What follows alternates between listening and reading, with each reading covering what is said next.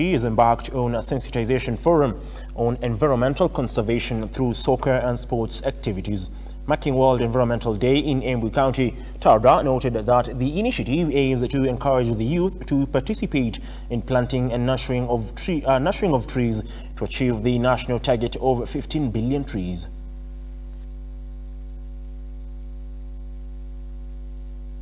Therefore, we are encouraging the youth to form groups. These groups we turn that with other key stakeholders carefully. And the KEFS, we have agreed to be supporting them, giving them the scenes and just establishment of the tree nurseries, so that the presidential directives won't be achieved even before 2032. Therefore, I'm happy today to see the youth have participated, and now they are promised this exercise will continue every year.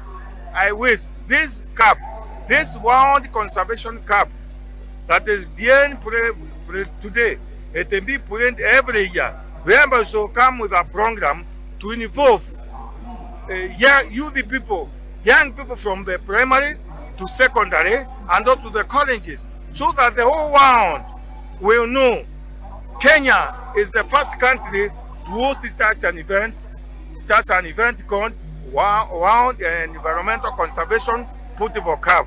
And they are started today. The cup is there, the Kikombe Ikopare. So far, Tana has planted in various counties in the Athi Basin and Tana Basin. So the youth that you have seen them playing here, you have their contact, we have their location. We shall be using them as you have been using them earlier on to participate in digging of holes whereby we pay them. Also, you shall be using them in a capacity building. This is whereby you will be training them on how to start a nursery, how to manage a tree, how to do watering. So as they put it for, they also gain from participating in the conservation. That is what we want to address them. Instead of them being idle, we want all the youth to start this program as an income earning activity. Because these trees you are planted, you are buying them from nurseries. So we want to empower them to establish nursery, to do capacity building, so that they will build up themselves.